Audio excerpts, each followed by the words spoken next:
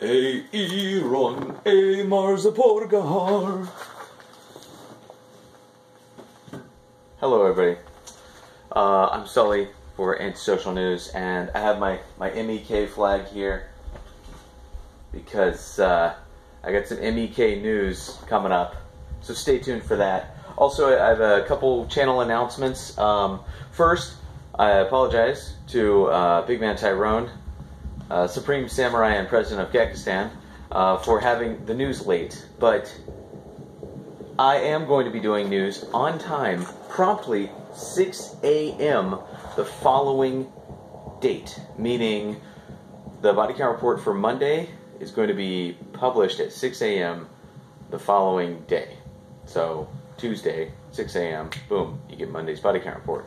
And you can see all the news that was ignored by the mainstream media, real life or death situations, and also, if you are a patron, you get to go to patreon.com/antisocialnews and see me goofing on the news and talking about my favorite memes, the non-news rundown. And the non-news rundown is where I get to be myself and I get to have fun with you. So, and that's over on Patreon. Link, as always, is in the description, and I'm gonna be getting the news out faster. Don't worry. All right. Story I missed. 15 hurt in knife incident at Russian school. Very scary situation there. Times of India reporting. Story I missed. Soldiers attack and burn military base in Le Côte d'Ivoire. AfricanNews.com reporting. This story is something. Apparently, there's rival military bases in the Ivory Coast, and they literally, like, had some mutinies, and one base just, like, took over the other base. It sounds really scary, because these are the guys that have the guns in the country. So, anyway, we have me just going off on Pakistan here. I actually wrote a note on this one. Pakistan is not a real country and should resign their sovereignty to their neighboring lands, as their prime minister has publicly admitted. Yeah, not being civilized. Yeah, this is about Hafiz Saeed. And if you're not familiar with him, he's the mastermind behind the Mumbai terror attacks. And which, you don't have to be personally affected by a terror attack to have it bother you, but I was. So, yeah, I know people that were mourning because of their family members getting gunned down in it. So, Hafiz Saeed, the Pakistan government is like, he's okay. He can just go free. Anyway, yeah, that's why I'm saying clearly Pakistan is just taking the piss. They're having a laugh. They're not serious about this whole being a country thing, because countries don't let terrorist masterminds just, he can go, I guess. What's he really gonna do? He's fine. So what if he killed a few dozen people? Oh, who cares? Yeah, you're not a real country if you feel that way. Do I think Pakistan is salvageable? Yes. Yes, I do. But not if they don't take terrorism seriously, like Lashkar-e-Taiba and the other terrorist organizations that are running roughshod over their borders. Government gets bolder in action. Oh, I forgot to.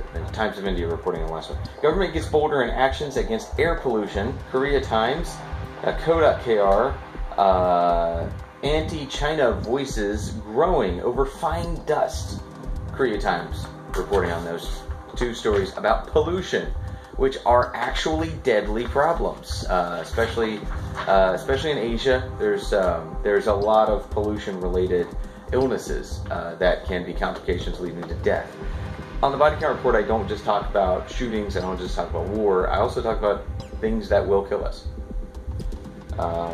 Whether it's car accidents or disease, anything. Alright, as long as it's a life-death situation, it can make it into the body count report. All right. Government. Oh, no, here we go. Netanyahu pays tributes to the 26/11 terror attack victims.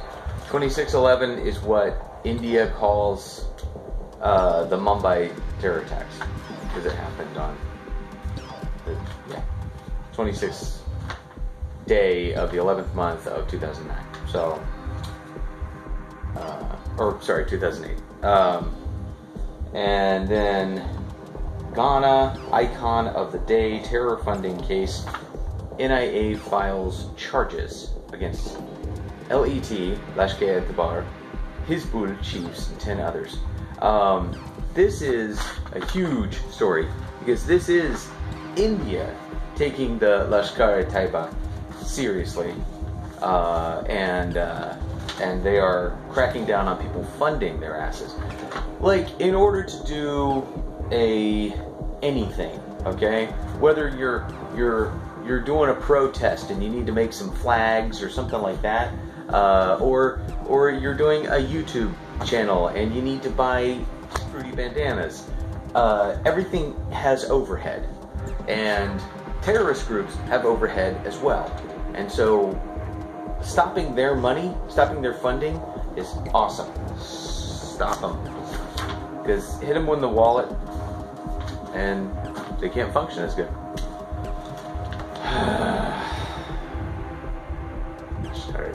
I am so angry about the whole Pakistan wanting to let Hafiz Saeed go. That's just disgusting, honestly. And if you don't know what the Mumbai terror attacks are, I kind of envy you. They were disgusting.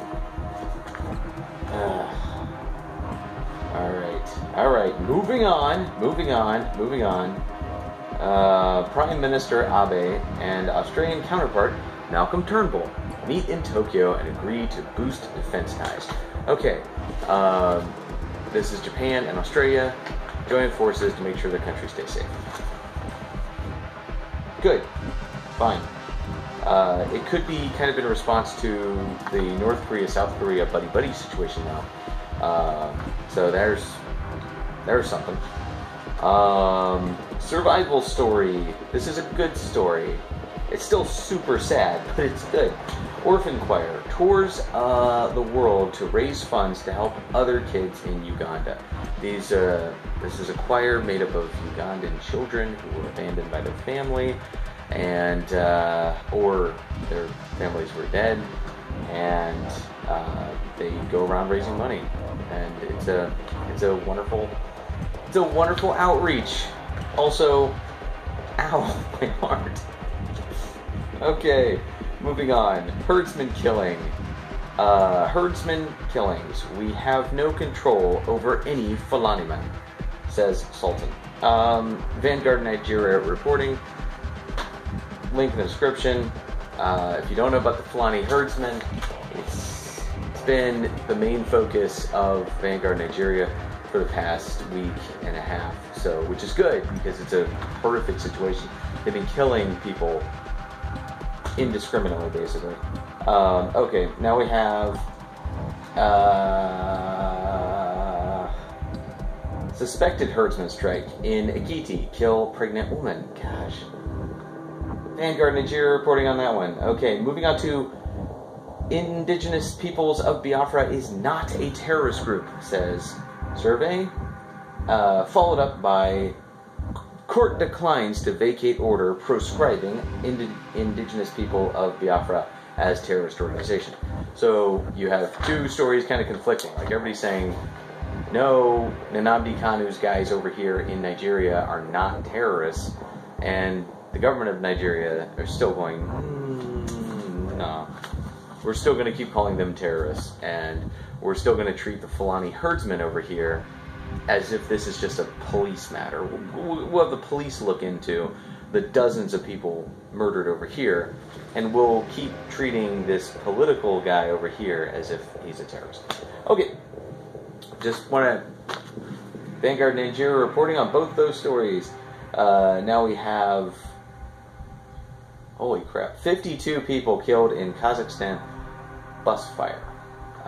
That's a lot of people to have on a bus, much less die on a bus. That is super tragic. Vanguard Nigeria reporting, Fayosa battles tension over killing of herder, more back and forth situation there in Nigeria. Vanguard Nigeria reporting, gunmen kill mother and daughter during anti-polio campaign in Pakistan. Times of India reporting on that one. Gee whiz. Man pleads guilty to 1985 Glen Ellen murder of 15-year-old Christy Wesselman. Interesting. Justice story. There's an Austin and Chicago. I didn't know that.